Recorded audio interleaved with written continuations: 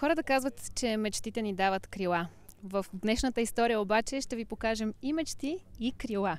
Как се съчетават тези две неща в едно 4-членно семейство, ще ни разкажат самите те в следващите минути. Не е за изпускане.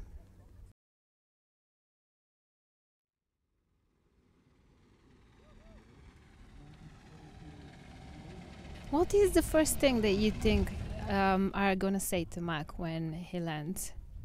Why are you late? You should have been here 3 hours ago. 3 months ago. 3 months ago.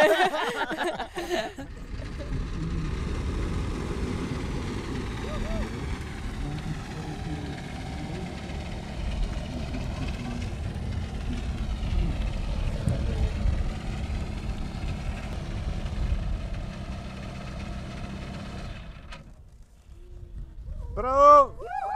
Hey! Браво! Hey!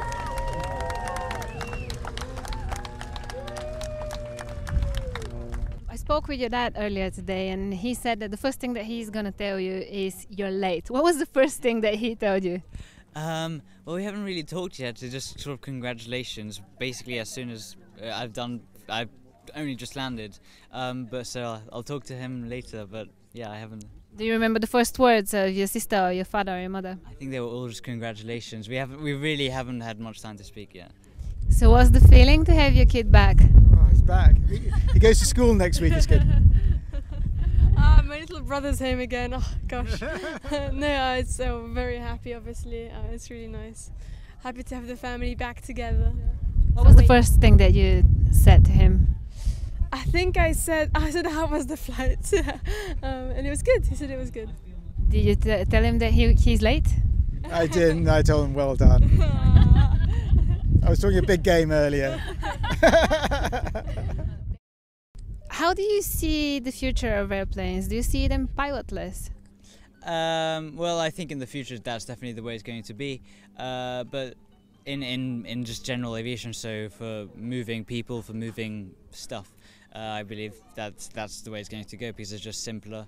But I think there will always be just aviation for fun, and that there will always be people who are trying to strive forwards in aviation and complete new records. How do you see your future in terms of aviation? So I'm not entirely sure exactly what I want to do in aviation, just carry on forwards and carry on in small airplanes. What was your first motive to do the tour? So when I got my license I was 15 and I wanted to do something special with that license. I didn't just want to sit on it. So I decided, but I wasn't sure exactly what I wanted to do, but once my sister flew around the world to become the youngest woman to do so, I thought that's an amazing thing, I'll try and do the same thing. She said that if the sky is the limit, she's looking above it and she's looking towards space. Are you looking at the same direction? No, so my passion really is just aviation. I'm sure it would be lovely to go out in space, but my passion really is aviation. What was the scariest moment during your tour? So there is a scariest, but I think that one that really gets to there is my Pacific flight from Japan to the US, flying over the North Pacific for 10 hours and then landing on a small uninhabited island called Attu Island and just having to sort it out there. Did you have a rescue team on ground? No, so there was no one on Attu Island. It's uninhabited, and so I just had to stay on a small shed, had some Oreos and a protein bar for supper, and then woke up the next day and just had to carry on. How long did it took for the preparation before you started the tour? There was about 6 months of preparation, but I think it only really kicked in 3 months ago because it's surprising the amount of preparation that has to be done quite near to the start. So, for example, visas, permits, things like that, they have to be done quite near to when you're actually going to go. You can't do them 6 months in advance. You have to do them quite close to when you're going. So there's a lot left unanswered even when you're already on the road. What did you miss the most? I missed the most just being able to sit down and do nothing, probably. Even though it's amazing to go around and do stuff all the time and never be bored, there is sometimes you just want to sit down and do nothing for a while. Were you daydreaming?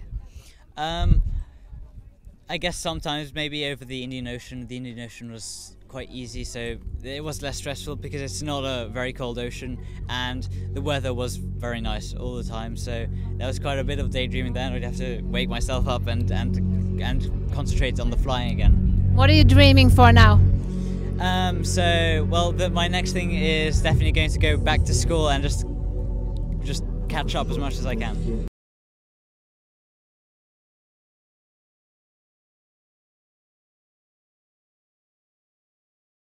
Who took the first decision about flying? Who's the oldest pilot from the family? The oldest? Oh, the oldest. Come on. No. Well, technically, I'm not oldest. No. I'll get divorced in about an hour. I'm the oldest. I know a lawyer, don't worry. Yeah, I'm the oldest. When and how did you decide that you want to fly? I don't know how, but I took my first flying lesson when I was 13. So very young, and I've flown ever since. What about you girls? I learned to fly much later. I was 35, and it was a dream come true because I had been flying with my dad when I was a little baby, and so it runs in the family. I think Zara and Mac are 4th and 5th generation pilots. You decided that you're gonna be flying at 35. Yes. Was that a hard decision? What were you doing before that? It just came because of circumstances, and I mentioned it to my husband, and the Christmas present was flying lessons. Was there a backup plan for any of you if flying turned out not to be your profession? Well, so I'm actually going to university to start studying probably electrical or aeronautical engineering. So that's kind of where I want to go to, and then at the same time I want to keep flying. So, yeah. If we imagine that in probably near future planes would be pilotless, how do you see your role in flying? Well, actually, I'm a big proponent of pilotless flying or big aircraft. I think it's probably a good thing, and it's the future.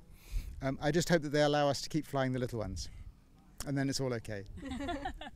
What about your plans for the future, if that's the case? Yeah, I like flying small planes, so that's okay. And then, for me, to university and then keep flying. I think we're going to keep flying together if they still allow small planes, and that we're still going to be doing adventurous flying. Yes, if that's possible. And also, they're making a lot of progress in electrical aircraft. So with a bit of luck, in a few years they're there, and then they can be electrical flying. Did you had any worries about your kids? Is that what you wanted for your kids' future? That they fly? Not professionally. I'm very happy if they do or they don't. I know that Zara doesn't want to fly professionally, and Mac at the moment says he does. But flying for fun and flying as a passion, I think is great. Obviously, it's nice to have your kids following and sharing your passions. But there was no pressure. It was up to them to choose. We just created the opportunity and supported them in whatever they chose or wanted to do. How did you imagine your future when you were little? I think when I was very small, I wanted to work in the circus. That was my big dream, yeah. But what happened with that dream? Yeah, so it turns out I'm not very good at doing backflips. So instead I started flying. And yeah, so I was just a kid, so I dreamt of flying. I dreamt of flying around the world. I always dreamt of going on a big adventure. Does any of you remember your first plane? Like if it was a toy, a image, or an actual plane? No, I remember my first flying lesson, which was, I think I was ill. But was that because of the lesson or just in general? No, the lesson. It was a very hot, sunny day, and we did some aerobatics, I got really ill. But it didn't put me off. But no, that's my first memory of anything sort of flying. Yeah, I think in the first few lessons as well, I felt a little bit seasick, but you get used to it very quickly, and then it's okay. While you were just traveling around the world, did you had your on-ground team? You had search and rescue team? I did. So when I was flying around the world, I had people back home, so in Belgium and the UK, so my parents, and then Megan as well, who's here, so an amazing support team back in Europe who were tracking me live and making sure that everything went smoothly in case I were to go down. You had any fears? I wasn't necessarily scared. Sometimes I was nervous. Sometimes the weather wasn't as good as it was forecast, but for the most part, I felt okay. When you took the decision to go around the world, what was your biggest fear? What was the biggest insecurity? I think probably my biggest insecurity was precisely that, the insecurity of it. I wasn't too sure what to expect, because at the end of the day, sometimes there are surprises in aviation and you just hope they're good surprises rather than bad ones. And so yeah, that was the big thing, was I wasn't too sure what could happen. What were your biggest fears? That's a good question. My biggest fear was obviously that my children wouldn't come back. That was absolutely the biggest fear. The second biggest, probably that the stress was going to be too much on the family or any of us, and that we were going to end up in a lunatic's house or something. It was a lot of stress. It was not an easy year, but we are incredibly proud of what they have achieved. We also knew that they were very, very competent pilots, and that they could definitely achieve it. But there are a lot of elements you can't control in these sort of adventurous endeavors. So yeah, if you don't control it, you don't know what's going to happen. So. Did you had any fears? A little bit, perhaps not so much. I think I was mainly worried about a significant mechanical failure. I had faith in both of them as sensible decision makers and as pilots and as aviators. I knew we had a great support team. So really the only thing that was uncertain and perhaps was open to or uncontrollable was if something went wrong with the engine or something else. But again, we checked the aircraft very carefully all the time, and nothing went wrong, touch wood, with either aircraft significantly.